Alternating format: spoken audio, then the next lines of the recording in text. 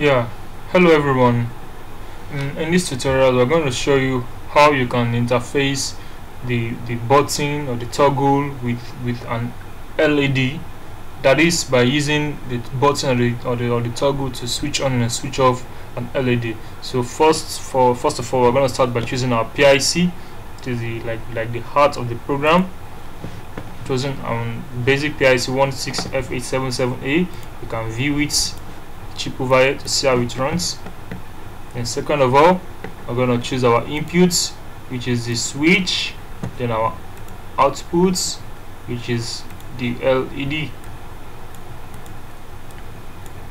So we can edit the external properties, make it button, or let's make it push button. Apply OK. Then the connections is in port A, bit 0. Then let's check the connection for the switch. Let's put it in port B. So done. So basically we're going to put it in a while loop so our program can continue running endlessly. We're going to start by choosing our component macro.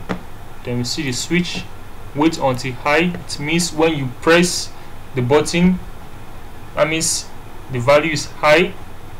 Okay, what do you want the LED to do?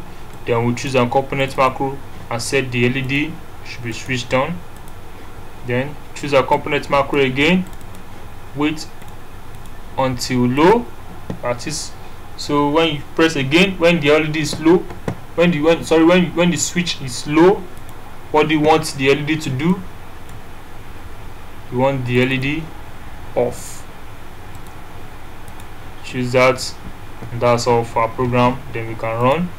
So high, low, high, low, high, low.